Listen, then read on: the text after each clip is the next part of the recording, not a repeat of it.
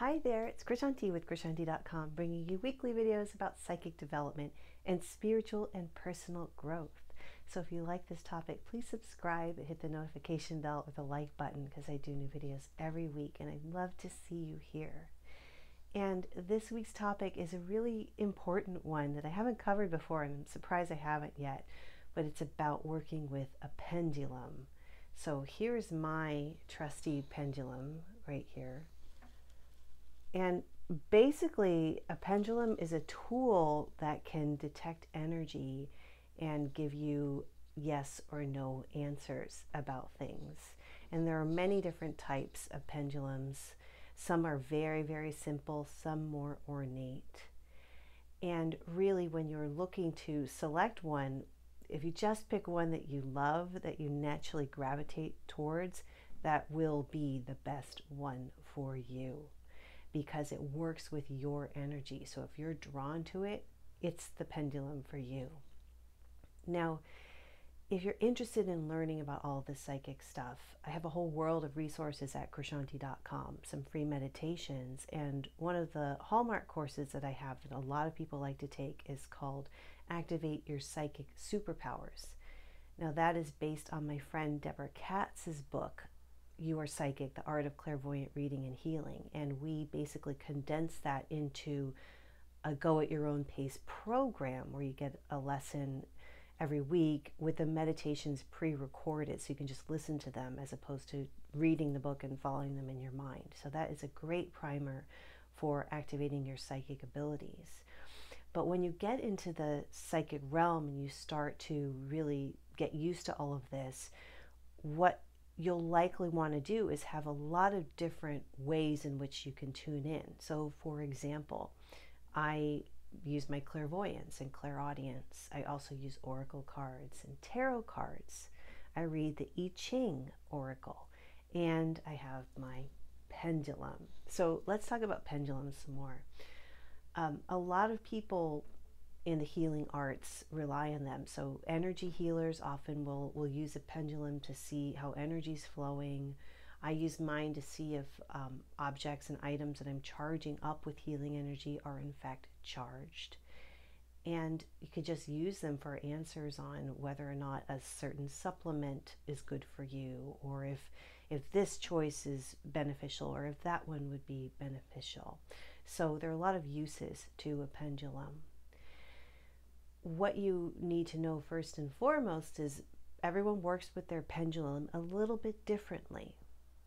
And what I mean by that is the way that it swings will tell you if it's a yes or a no. And for different people, the pendulum swings in different ways. So mine, I start out by just swinging it like this way. So it just gets a swing in there and it's already moving. And then I'll say like, show me no. And it'll swing. Now I'm doing it myself so you can see it, but it'll swing counterclockwise. It just starts to move like that for a no. And then I'll reset it by swinging it again, just in a neutral position. And then I'll say, show me yes. And then it always swings clockwise for yes. So clockwise yes, counterclockwise no. Other people have told me that their pendulum swings like left and right for yes, or for no, or whatever it is. Let's say yes, left, right, and no, back and forth. So different pendulums swing different ways according to how you interact with it in the pendulum itself. Another very interesting thing to keep in mind when using the pendulum is you ideally want to steady your hand, because if your hand is moving or you think you know the answer, you can make your muscles move in the ever so slightest way to give you the answer that you'd like. So what I do is, it's going to look weird, but I actually lately have been like holding it here so my fingers are not moving, and it's just pinched right here. It's for it to swing, so I know that I'm not doing it.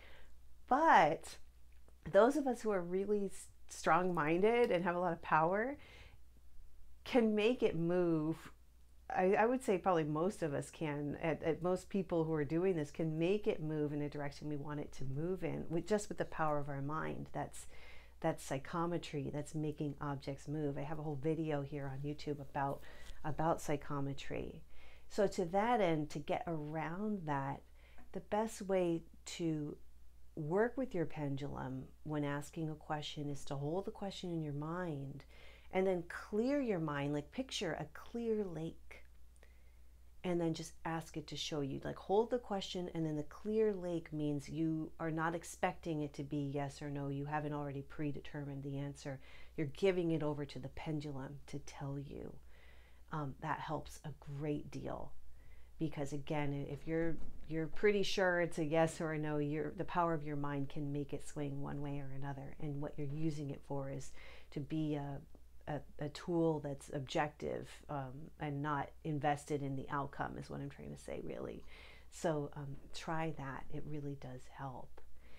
And I think that about sums it up. But before I go, again, check out Activate Your Psychic Superpowers, because that is a really fun course. And those meditations got me started on this psychic pathway. They really do help open up your clairvoyance. And if you work with a pendulum, or you have experiences with how you use it, or what it's done for you, how it's helped you, we would all like to hear about it. So if you're open to it, put it in the comments below so we can start a conversation and see how other people are working with pendulums these days.